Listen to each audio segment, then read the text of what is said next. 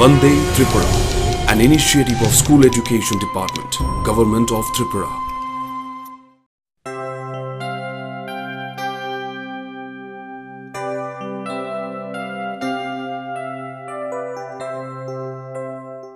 Hello students, আজকে আমরা দশম শ্রেণীর চতুর্দশ অধ্যায়ের রাশিবিজ্ঞান নিয়ে আলোচনা করব। ইতিমধ্যে তোমরা পূর্ববর্তী শ্রেণীগুলিতে অর্থাৎ অষ্টম এবং নবম শ্রেণীতে তা নিয়ে তুমি অল্প বিস্তর পড়াশোনা করেছো। এখানে আমরা মূলত যে জিনিসটা আলোচনা করব পূর্ববর্তী আলোচনার রেশ ধরে যেগুলি আমরা আগে করেছি, যেমন কিভাবে আমরা রাশি তথ্যকে উপস্থাপন করব। আমরা জানি দুটো মেথড আছে, একটা হচ্ছে টেবুলেটেড ফর্মে আর একটা আছে গ্রাফিক্যাল ফর্মে। আজকে আমাদের আলোচনাটা টেবুলেটেড ফর্ম বেসিস হচ্ছে। সো টেবুলেটেড ফর্মে আর শুধু আলোচনা করিনি আমরা আগে, সেখান থেকে আমরা কিভাবে গড় নির্ণয় করতে হয়, কিভাবে রাশি তথ্যকে উপস্থাপন করতে হয়, কিভাবে তাদের মধ্যমান নির্ণয় করতে হয়, মধ্যমা নির্ণয় করতে হয়, কিভাবে আমরা তার সংখ্যাগুরু মান নির্ণয় করি ইত্যাদি নিয়ে আমরা আলোচনা করেছি।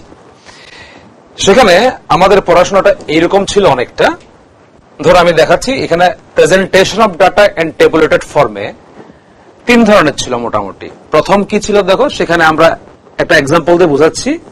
ধরো কোন ক্রিকেট প্লেয়ার তার 4টা ম্যাচে M1, M2, M4 এই 4টা ম্যাচে ধরো 10, 20, 15, 35 মার্ক করেছে। তো এইভাবে যখন কোন রাশি তথ্যকে আমরা উপস্থাপন করি তখন সেগুলিকে বলা হয় ইন্ডিভিজুয়াল ডাটা সিরিজ। অর্থাৎ এখানে দেখো কোন রাশি তথ্যে এখানে কোনো পরিসংখ্যা নেই, ফ্রিকোয়েন্সি নেই। তো এদের আমরা গড় নির্ণয় করতে পারি। এখানে 4টা ম্যাচের মার্ক যোগ করে তাদেরকে এভারেজ করার জন্য 4 দিয়ে ভাগ করলে তার গড় বেরিয়ে যাবে। ঠিক তেমনি সেখান থেকে আমরা মধ্যমা নির্ণয় করতে পারি, সংখ্যাগুরু মানও নির্ণয় করতে পারি বিশেষ ক্ষেত্রে। আরেকটা কথা বলছি, যেখানে আরেকটা টাইপ করেছিলাম সেখানে ফ্রিকোয়েন্সি থাকবে কিন্তু ডাটাগুলো গ্রুপ ফর্মে থাকবে না, অর্থাৎ বিচ্ছিন্ন পরিসংখ্যা বিভাজন। সেখানে আমরা দেখিয়েছিলাম কি, ধরো আমি একটা ক্লাস টেস্ট নিলাম, 10 মার্কসের একটা ক্লাস টেস্ট নিলাম। সেখানে মনে করো 50 জন স্টুডেন্ট আছে। সেখানে আমরা লিখতাম এরকম যে মার্কস গুলো হচ্ছে এইরকম, 1 থেকে শুরু করে 2, 3, 4 and so on up to 10 marks. এবং যারা এই নম্বরগুলি পেয়েছিল তাদের পরিসংখ্যা অর্থাৎ ছাত্রছাত্রীর সংখ্যা পরিসংখ্যা আকার আমরা লিখি। ধরো 1 মার্ক পেয়েছিল 2 জন, 2 মার্ক পেয়েছিল 3 জন, 3 মার্ক পেয়েছে 5 জন, 4 মার্ক পেয়েছে 15 জন। এরকম করতে করতে আমরা ডাটাগুলো রিপ্রেজেন্ট করেছিলাম এবং সেই ক্ষেত্রেও কিন্তু আমরা তাদের গড় মধ্যমান আমরা নির্ণয় করেছিলাম। আজকে আমাদের আলোচনার মূল যে প্যাটার্ন অফ ডাটা নিয়ে আমরা আলোচনা করব সেগুলো গ্রুপড ডিস্ট্রিবিউশন আমরা বলবো। অর্থাৎ সেখানে ক্লাস ইন্টারভ্যাল ফর্মে ডাটা থাকবে, শ্রেণী হিসাবে থাকবে। কিরকম থাকছে, যেমন 0 থেকে 10, 10 থেকে 20, 20 থেকে 30 and so on। সঙ্গে তার পরিসংখ্যা বা ফ্রিকোয়েন্সি ধরো 2, 3, 4 এরকম ভাবে থাকলো। এগুলিকে বলা হয় ইন্ডিভিজুয়াল সিরিজ। এটাকে বলা হয় পরিসংখ্যা বিভাজন, কিন্তু আনগ্রুপড পরিসংখ্যা বিভাজন। এটাকে বলা হয় গ্রুপ ফ্রিকোয়েন্সি ডিস্ট্রিবিউশন। আমরা আজকে মূলত এই গ্রুপড ফ্রিকোয়েন্সি ডিস্ট্রিবিউশনের গড় নিয়ে আলোচনা করব। যদিও আমাদের দশম শ্রেণীতে এই ধরনের গ্রুপ ফ্রিকোয়েন্সি ডিস্ট্রিবিউশনের আমরা গড়, মধ্যমা এবং সংখ্যাগুরু মান নিয়ে আলোচনা আমাদের সিলেবাসের মধ্যে আছে। আজকে আমাদের আলোচনাটাকে কনসেন্ট্রেট করছি আমরা কিসে, গড় নির্ণয়ের পদ্ধতি। এখন দেখো এই যে রাশি তথ্যে আমরা বিভিন্ন রাশি বা তথ্য বা ইনফরমেশন আমরা যেগুলো রিপ্রেজেন্ট করেছি এখানে, এই ডাটাগুলো দেখলে কিন্তু হঠাৎ করে আমরা কিন্তু তার সম্বন্ধে কোনো সলিড ধারণা আমরা নিতে পারি না। কেন না? কারণ সেগুলো অ্যাকচুয়ালি কি বোঝাতে চাইছে, তার থেকে কিছু না কিছু কাউন্ট আমাকে করতে হবে, কিছু না কিছু গণনা আমাকে করতে হবে। অর্থাৎ তার প্রেজেন্টেশনটা একটা নিউমারিক্যাল উপস্থাপনার মাধ্যমে আমাকে করতে হবে, সাংখ্যিক উপস্থাপন করতে হবে। তা না হলে আমরা তার থেকে কোনো ইন্টারপ্রিটেশন আমরা করতে পারি না। সেই উদ্দেশ্যেই কিন্তু আমরা measures of central tendency chapter এর অন্তর্গত বিষয়বস্তুগুলো আমরা আলোচনা করি এবং সেই মেজার্স অফ সেন্ট্রাল টেন্ডেন্সি বা কেন্দ্রীয় প্রবণতার পরিমাপের অন্তর্গত যে পরিমাপগুলো আমাদের সিলেবাসে আছে সেগুলি হচ্ছে মিন, মিডিয়ান, মোড অর্থাৎ গড়, মধ্যমা এবং সংখ্যাগুরু মান।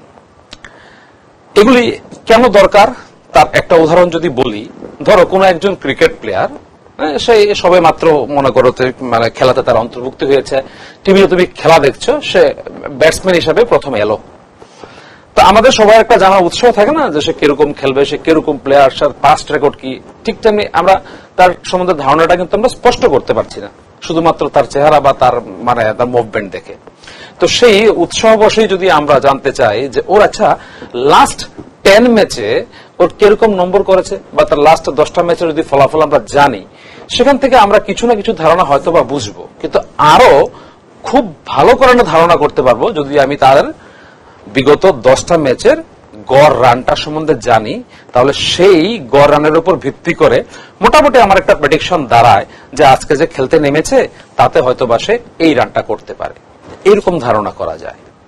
তো এই ট্রেন্ড অফ দ্য ডাটা অ্যানালাইসিসের আরো খুব সুন্দর একটা এক্সাম্পল যদি আমি তোমাকে দেই, যেটা আমরা নেচারে দেখি। তোমরা দেখেছো মৌমাছি, দেখেছো সবাই। তো মৌমাছিরা যখন কোনো কারণে বাসা থেকে যখন বেরিয়ে অন্য একটা নতুন বাসার সন্ধানে যখন ছোটে, ঠিক আছে, যে কোনো কারণে হোক, কেউ ঢিল মারলো কিংবা পাখি আক্রমণ করলো, যে কোনো কারণ হোক, দেখবে অনেক সময় মৌমাছির বাসা ভেঙে আরেকটা জায়গায় বসার জন্য ছোটাছুটি করছে। তুমি দেখবে মৌমাছিগুলো স্ক্যাটার্ড ওয়েতে ছোটাছুটি করছে। তো এই মৌমাছির যে একটা অনিয়ন্ত্রিত যে মুভমেন্ট, তা দেখে তুমি কিন্তু বুঝবে না ওরা কি করতে চাইছে, কিন্তু প্ল্যানিং কিন্তু ওদের ভিতরে চলছে। তোমরা নিশ্চয়ই এটাও জানো যে মৌমাছির বাসায় একটা রানী মৌমাছি থাকে, ঠিক আছে। বাকি সব মৌমাছি এই রানী মৌমাছির মানে যে ভাবনা বা রানী মৌমাছির যে প্ল্যানিং, সেই প্ল্যানিংটাকে মান্য করে, এই জন্য ওকে রানী মৌমাছি বলা হয়। এই রানী মৌমাছির মুভমেন্টের উপর ডিপেন্ড করবে অন্য মৌমাছিগুলি কোথায় যাবে। তো এরকম ছোটাছুটি করছে, মোট 500 ধরো না 500 মিটার এরিয়া জুড়ে ছুটছে। কোথাও মৌমাছির ঘনত্ব বেশি, কোথাও মৌমাছির ঘনত্ব কম, ঠিক আছে। একটু পরে দেখবে আস্তে আস্তে ওদের মুভমেন্ট গুলো ওটা থিতু হয়ে আসছে, এবং তুমি বুঝবে সেটা হয়তো গাছের এই জায়গাতে বসবে, অথবা কোনো জলের ট্যাঙ্ক যেটা আছে তার নিচে ঠান্ডা শীতল ছায়া হয়তো বসবে, অথবা কোনো তাদের মানে সুবিধা মতো জায়গায় বসবে। অর্থাৎ এই যে তাদের মুভমেন্টটা ছিল, তো হঠাৎ করে তার একটা সার্টেন ট্রেন্ড তার মধ্যে এসে যে সবাই একটা বিশেষ জায়গাকে কেন্দ্র করে তার চারপাশে ঘুরপাশ খাবে এবং কিছুক্ষণের মধ্যে দেখবে ওখানে বসে যাবে। তাহলে এই যে ডাটাগুলো স্ক্যাটার্ড ছিল, তুমি বুঝতে পারছিলে প্রথমে কোথায় বসবে? নিশ্চয়ই না। কিন্তু যখন তাদের মুভমেন্টটা নিয়ন্ত্রিত হয়ে গেল এবং রানী মৌমাছির ভাবনা চিন্তা দ্বারা যখন নিয়ন্ত্রিত হলো এবং রানী মৌমাছি যেখানে ঠিক করলো সবাই এখানে গিয়ে কিন্তু বসলো, তার মানে এই যে রানী মৌমাছির যদি কেন্দ্র করে আমি সবাইকে ভাবি, তাহলে এই রানী মৌমাছিটাই হচ্ছে পুরো বাসাটার একটা প্রেজেন্টেশন, ঠিক আছে। অর্থাৎ রানী মৌমাছির ট্রেন্ড দেখেই কিন্তু আমরা বুঝবো যে মৌমাছিগুলো কোথায় যাবে। This is a beautiful example of central টেন্ডেন্সির কনসেপ্টে। আমি যদি এই প্রসঙ্গে আরো একটা তোমাকে আমি যদি বলি, যেমন আমরা মার্কশিট দেখি পরীক্ষার পরে আমাদের একটা প্রগ্রেস রিপোর্ট দেয়, সেখানে দেখবে তোমার হাফ ইয়ারলির মার্ক থাকে, অ্যানুয়াল এর মার্ক থাকে, পিরিয়ডিক 1 পিরিয়ডিক 2 মার্ক থাকে। একদম পুরো মার্কশিটটা শুধু লেখায় ভরা, ডাটায় বা তথ্যে ভরা। এটাও এক ধরনের ট্যাবুলেটেড প্রেজেন্টেশন, যেটা আমরা ক্লাস 8 থেকে পড়ে আসছি। সেখানে দেখবে 40% মার্ক নিয়েছে তোমার হাফ ইয়ারলি থেকে, 40% মার্ক নিয়েছে অ্যানুয়াল থেকে, 5% নিয়েছে পিরিয়ডিক 1 থেকে, 5% নিয়েছে পিরিয়ডিক 2 তে।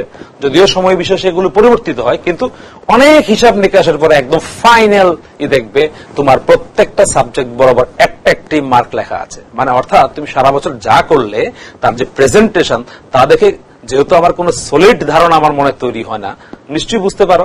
তো সেই ডাটাগুলো স্ক্যাটার্ড হতে ছিল, তার প্রেজেন্টেশন ছিল ঠিকই, কিন্তু ওই যখন আমি ওদের গড় টড় নির্ণয় করে যখন একটা ফাইনাল যখন একটা কলম বানালাম, লাস্ট কলমটা সাধারণত থাকে, সেটা দেখে কিন্তু আমি তোমার যে ওই ইয়ারের তোমার কি পারফরমেন্স বা তুমি কিরকম ছাত্র সেই সম্বন্ধে আমরা ধারণা করি। তার মানে তুমি বুঝতেই পারছো যে ডাটা প্রেজেন্টেশন একটা জিনিস, এবং তা থেকে কোন একটা সিদ্ধান্তে পৌঁছার জন্য তার সেই ডাটার কিছু কিছু জিনিসের আমরা জিনিস পরিমাপ করি। তো তারই অন্তর্গত একটা জিনিস হচ্ছে গড়। এখন আমরা গড় আমরা ক্লাস 9-এও করেছি, ক্লাস 10-এ করব। তবে ডে বাই ডে আমরা আমাদের প্রসেসের মধ্যে কিছু ইমপ্রুভমেন্ট এবং কিছু ভেরিয়েশন আনবো।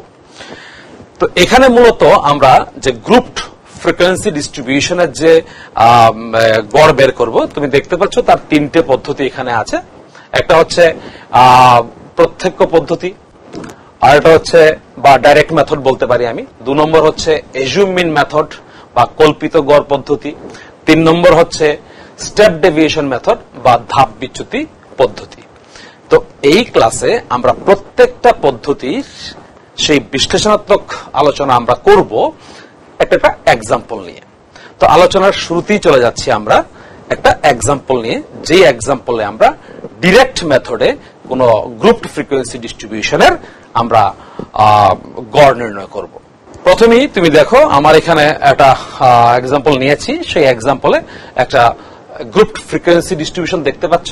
সেখানে কিছু তথ্য আছে এবং তার পরিসংখ্যা আছে। তথ্যগুলো হচ্ছে কোন স্কুলে কোন ছাত্র বা ছাত্রীর একটা নম্বরের রেঞ্জ গ্রুপ ফর্মে দেওয়া আছে, আর শিক্ষার্থীর সংখ্যা এফআই হিসাবে দেওয়া আছে।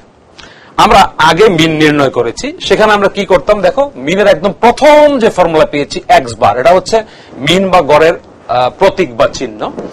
সেটা কি ফর্মুলা ছিল? 1/n summation of xi।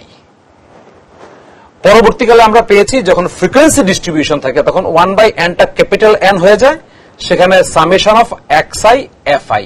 এখানে লেখা থাকে i is equal to 1 to n, i is equal to 1 to n, এরকম লেখা থাকে। তো আমি একটা করে অর্থ বোঝাচ্ছি, যেখানে ক্যাপিটাল N হচ্ছে সামেশন অফ fi, অর্থাৎ সাম অফ অল ফ্রিকোয়েন্সিস, মানে সমস্ত পরিসংখ্যার সমষ্টি। তো এখন এই যে সামেশন চিহ্নটা তুমি দেখতে পাচ্ছ, এটা একটা গ্রিক লেটার। এটা কিছু জিনিসকে প্রকাশ করার জন্য আমরা সিম্বলটাকে ব্যবহার করি, এটা একটা সিম্বলিক এক্সপ্রেশন। আমি যদি লিখি summation of xi i is equal to 1 to 5, তার অর্থ হচ্ছে এই যে xi এর মান, যেখানে i একটা ভ্যারিয়েবলের মতো কাজ করছে এখানে, যেখানে i এর মান 1 থেকে 5 পর্যন্ত পরিবর্তিত হবে, এবং তাতে যে xi যে বিভিন্ন মান গ্রহণ করবে সেই গৃহীত মানগুলির সমষ্টি নির্ণয় করতে হবে। সামেশন, সাম থেকে সামেশন, অর্থাৎ সামেশন একটা প্রক্রিয়া, সামের প্রক্রিয়া, যোগের প্রক্রিয়া করব। আমি কাদের যোগ করব? xi এর বিভিন্ন মানগুলো। xi এর কি কি মান পাবো আমরা? i is equal to 1 to 5 বসিয়ে xi এর বিভিন্ন মান পাবো। i is equal to 1 বসালে xi এর মান কি পাবো? x1, 2 বসালে পাবো x2, 3 বসালে পাবো x3, 4 বসালে পাবো x4, তারপরে 5 বসালে পাবো x5। এইভাবে প্রাপ্ত মানগুলোকে যদি যোগ করি তাহলেই সেটাকে বলা হবে summation of xi i is equal to 1 to 5। তাহলে সামেশন অফ 3xi কি হবে? সামেশন অফ 3xi যখন হবে, এখানে একটা কনস্ট্যান্ট দেখতে পাচ্ছ, ধ্রুবক। আমি i is equal to ধরো এখানে 1 to 4 দিলাম, তাহলে i এর মান যদি 1 বসিয়ে দিই তাহলে সেটা হবে 3x1, 2 বসালে হবে 3x2, 3 বসালে হবে 3x3 and 3x4 so on। সবগুলো থেকে তুমি যদি 3 কমন নিয়ে নাও তাহলে পাবে কি তুমি? x1 plus x2 plus x3 plus x4 is equal to 3 into summation of কি হয়ে গেল? xi। অর্থাৎ তুমি লক্ষ্য রাখবে এখানে সামেশনের ভিতরে যদি কোনো কনস্ট্যান্ট থাকে, আমরা প্রয়োজনে সেই কনস্ট্যান্টটা কিন্তু বাইরে নিয়ে আসতে পারবো। ঠিক আছে, এইটা আরেকটা ভাবনা। আরেকটা জিনিস দেখাচ্ছি, যে ধরো সামেশন অফ xi, যেখানে x এর মান 1 to 4 পর্যন্ত আছে। খেয়াল করো এখানে কিন্তু i এর মান না, এখানে কিন্তু x এর মান। তাহলে এখানে তুমি x is equal to 1 to 1 বসাবে, ডোন্ট বি কনফিউজড। হ্যাঁ, x is equal to যদি 1 বসাও তাহলে কি হবে? এটা 1i। x is equal to 2 বসাও তাহলে কি হবে? 2i। x is equal to 3 বসাও তাহলে সেটা হবে 3i। x is equal to 4 বসাও তাহলে সেটা হবে কি? 4i and so on। এইভাবে xi এর যে বিভিন্ন মান পাচ্ছ, x এর মানের ভেরিয়েশনের জন্য আগে কিন্তু i এর মানের পরিবর্তন হতো, আর এখানে সামেশনটা কার উপর দেওয়া হয়েছে? x এর উপর, এবং x এর মানেরই এরকম পরিবর্তন তুমি লক্ষ্য করলে, এবং সেই হিসাবে x এর মানগুলি বসিয়ে প্রাপ্ত মানগুলিকে যোগ করে দিলাম।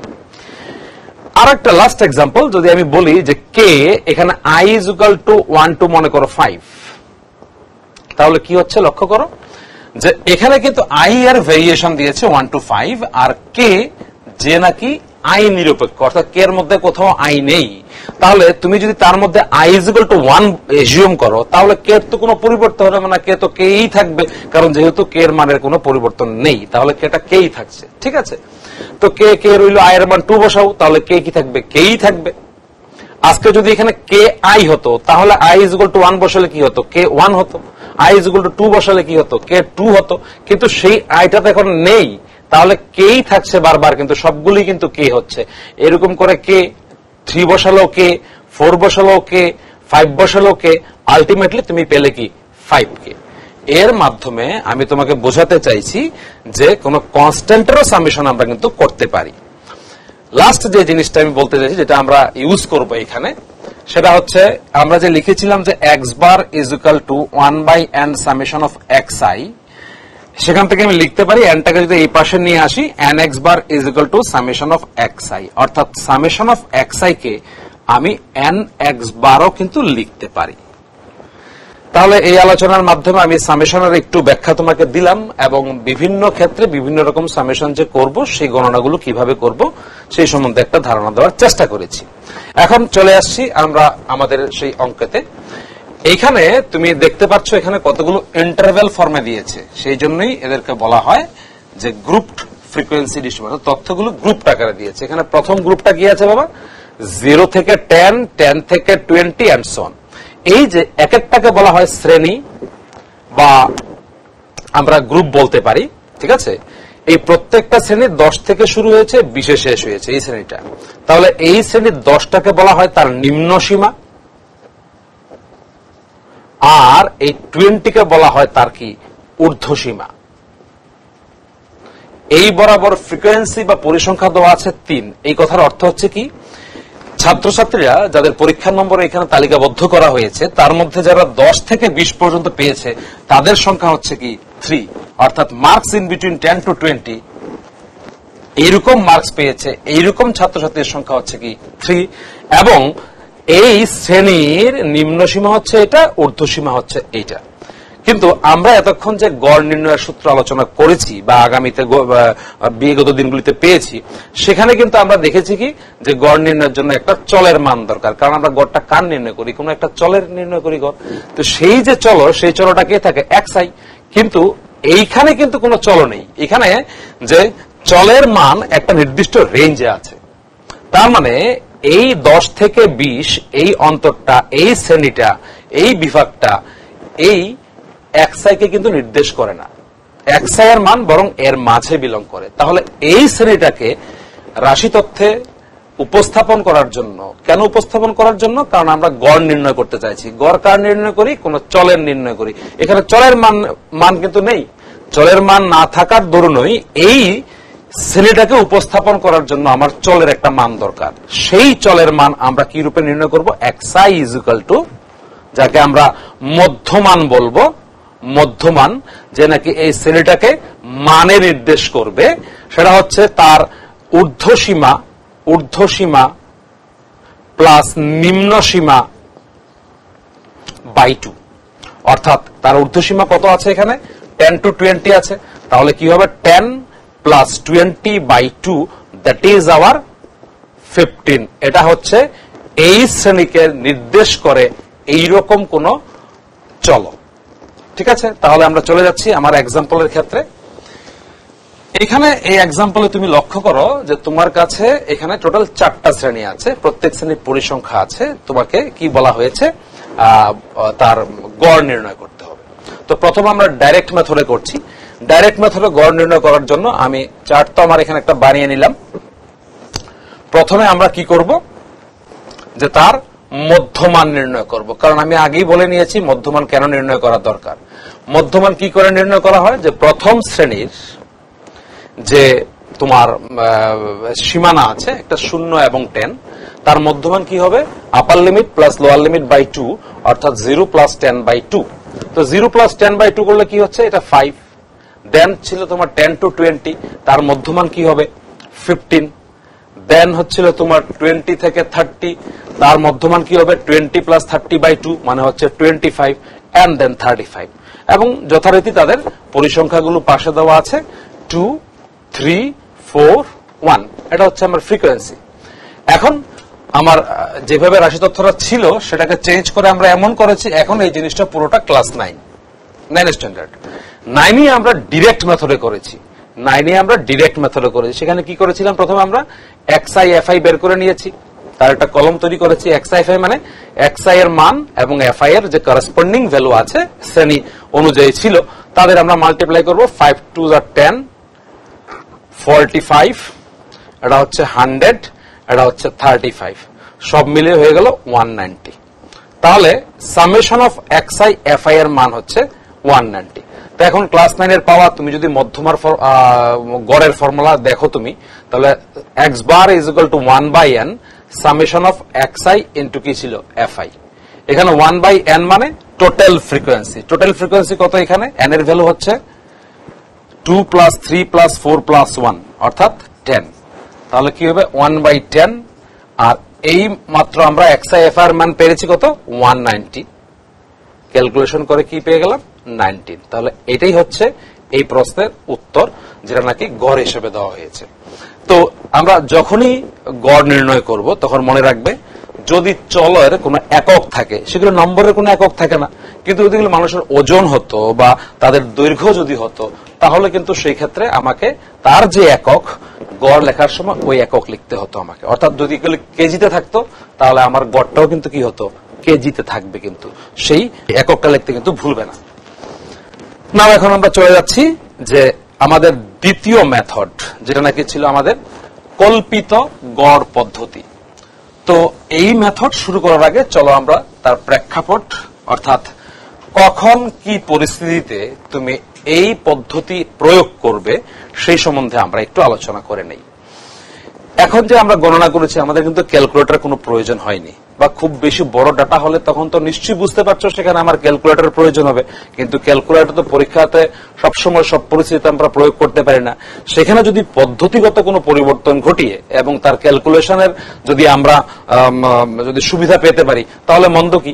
এবং সেই কথাই মনে রেখে কিন্তু এই এজুমমেন্ট মেথড বা কল্পিত গড় পদ্ধতি আমরা অঙ্ক করি।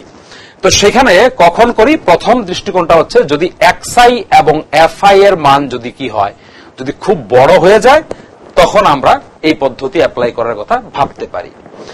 তো এখানে আমরা কি কি স্টেপ করি? দ্বিতীয় স্টেপে আমরা করি কি, যে আমরা এই যে প্রত্যেকটা শ্রেণী বিভাগের মধ্যমান আমরা নির্ণয় করে নেব। সেই মধ্যমান নির্ণয় করে আমরা দেখব যে এই মধ্যমানগুলির মধ্যে মোটামুটি মাঝের যে মানটা থাকবে, মাঝের মান বলতে আমি দেখাবো অঙ্ক করার সময়, ধরো এখানে 5টা শ্রেণীর 5টা মধ্যমান বেরোলো, মাঝে মানে তোমার 3 নম্বর মানটাকে তুমি মধ্যমান হিসেবে ধরে নাও, এবং সেই মধ্যমানটাকে এ দ্বারা, অর্থাৎ কাল্পনিক গড় এর মানে প্রতীক হিসাবে আমরা এ দ্বারা চিহ্নিত করি। ঠিক আছে? তারপর আমরা কি করব? নতুন কাল্পনিক গড় এর চিহ্নিতকরণ হবে, এ এর চিহ্নিতকরণ আমরা করব, চিহ্নিতকরণ করব। তারপরে আমরা কি করব? নতুন একটা চল তৈরি করব, ডি, হ্যাঁ, DI is equal to xi minus এ কোনটা? ওই এজুমমেন্টটা বা কাল্পনিক গড়টা, যেটাকে আমরা ধরেছি ক্যালকুলেশনের সুবিধার্থে। তারপরে স্টেপে আমরা কি করব? আমরা ডি বার নির্ণয় করব, যথারীতি এক্স বার জি করে যেভাবে করে ডি বারও আমরা নির্ণয় করব।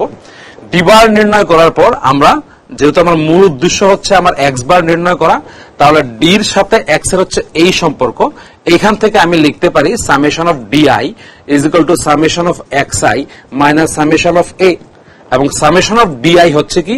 আমরা জানি যে এন অফ ডি বার, কারণ আমি একটু আগে শিখিয়েছিলাম তোমাকে x bar is equal to 1/n summation of যদি xi হয়, তাহলে সামেশন অফ xi কি হয়? এন এক্স বার হয়। তাহলে সামেশন অফ ডিআই কি হবে? এন ডি বার হবে। Summation of xi N x bar হবে। কিন্তু এ কিন্তু লক্ষ্য করো একটা কনস্ট্যান্ট বা ধ্রুবক, তো তারে ওকে যদি তুমি কন্টিনিউয়াসলি সাম করো তাহলে এ প্লাস এ প্লাস এ প্লাস এন টাইমস কি হবে? এন এ হয়ে যাবে। তো দুদিক থেকে এনটাকে ক্যালকুলেশন যদি করে ক্যান্সেল করি তাহলে সেটা হবে D bar is equal to x bar minus এ। যেহেতু আমার মুখ্য উদ্দেশ্য হচ্ছে এক্স বারের মান নির্ণয় করা, তাহলে এক্স বার বেরোবে কি? এ প্লাস ডি বার। এটাকে তুমি পাবে এ plus summation of fi di divided by summation of fi. That's the your final result, যার মাধ্যমে আমরা এই কল্পিত গড় পদ্ধতিতে আমরা গড় নির্ণয় করব। তো তোমার কাজ হচ্ছে যে এ চিহ্নিত করা, ডিআই বের করা, তারপর ডিআই এর গড় নির্ণয় করে এই ফর্মুলার প্রয়োগে এই জিনিসটা করতে হবে। আমি কিন্তু এটাও দেখিয়ে দিয়েছি যে এক্স বারের সাথে ডি বারের সম্পর্কটা কি। ঠিক আছে? তো চলো আমরা এই নিয়মে করার জন্য আমরা একটা কোশ্চেন এখানে বেছে নিচ্ছি। এখানে একটা উদাহরণ তুমি দেখো, আমরা উদাহরণটাকে দিয়েছি। সেখানে তুমি লক্ষ্য করো যে 5টা শ্রেণী আছে এবং শ্রেণীগুলো শুরু হয়েছে 50 থেকে 60। যেহেতু তথ্যটা আমার কাছে হরাইজন্টালি দেওয়া আছে, ভূমির সঙ্গে সমান্তরালভাবে, এইভাবে তো আমরা অঙ্ক করি না। আমার এখন সেটাকে উলম্বভাবে লিখতে হবে প্রথমে খাতায়, তা নাহলে কি করে অঙ্ক করব? ঠিক আছে, তো কি কি আছে এখানে শ্রেণী? এখানে শ্রেণীটা হচ্ছে এইরকম, এটা হচ্ছে আমার শ্রেণীটা হচ্ছে এইরকম, 50 থেকে 60, 60 থেকে 70, 70 থেকে 80, 80 থেকে 90 এবং 90 থেকে 100। এবং তার পরিসংখ্যাগুলি কত আছে? 8, 6, 12 and then 11 and 13, 11, 13। এগুলো হচ্ছে ফ্রিকোয়েন্সি। প্রথম ধাপে আমরা কি করে নেব? আমরা তার মধ্যমানটাকে নির্ণয় করে নেব। মধ্যমান xi বের করে নাও। 50 থেকে 60 মধ্যমান মানে দিস প্লাস দিস বাই 2 অর্থাৎ 55, এটা হচ্ছে 65, এটা হচ্ছে 75, 85 and 95। মধ্যমান বেরিয়ে গেল। তারপর পরিসংখ্যার গণনা আমরা করব সেখান থেকে। তো DI is equal to new variable is created, এখানে আমরা assume mean হিসেবে একটাকে ধরে নেব। 5টা ডাটা আছে এখানে DI 1 2 3 4 5, 5টার মধ্যে মাঝেরটাকে তুমি এইটাকে অথবা এইটাকে, মাঝেরটাকে এইটাকে ধরে নাও, এটাকে কাল্পনিক গড় হিসেবে ধরে নাও। সেক্ষেত্রে DI is equal to xi minus a create করো, তাহলে 75 যদি সাবট্রাক্ট করো তাহলে হবে -20, -10, 0, 10, 20। এবার তোমার কাজ হচ্ছে DIFI নির্ণয় করা। DIFI কি হবে? এই হচ্ছে তোমার DI, এই হচ্ছে FI। তাহলে -160, -60, এটা হচ্ছে 0, এটা হচ্ছে 110, এটা হচ্ছে 260। তাহলে দুটোকে অ্যাড করলে কি হচ্ছে তোমার? 370 হচ্ছে। দুটোকে অ্যাড করলে, আর এখানে দুটো অ্যাড করলে কি হচ্ছে? 220, 051। অন ক্যালকুলেশন এটা বেরোলো কত? 150। অর্থাৎ সামেশন অফ DIFI বেরোলো কত? এত। সামেশন অফ FI কত? 50। সবগুলোকে অ্যাড করলে কি হচ্ছে? 50। এখন আমরা আমাদের ফর্মুলা অ্যাপ্লাই করব। কি ছিল আমাদের formula? x bar is equal to a plus 1 upon n summation FI DI। এখানে a কত ছিল? 75, a 75, n কত ছিল? 50 and FI DI কত ছিল? 150। তো এখানে বসিয়ে দাও 150। On calculation you will get the result is 78। তাহলে এটাই হচ্ছে এই রাশি তথ্যের গড়। এবং এখানে আমরা কি করলাম? তার গড় নির্ণয় করলাম কোন পদ্ধতিতে? কল্পিত গড় পদ্ধতিতে।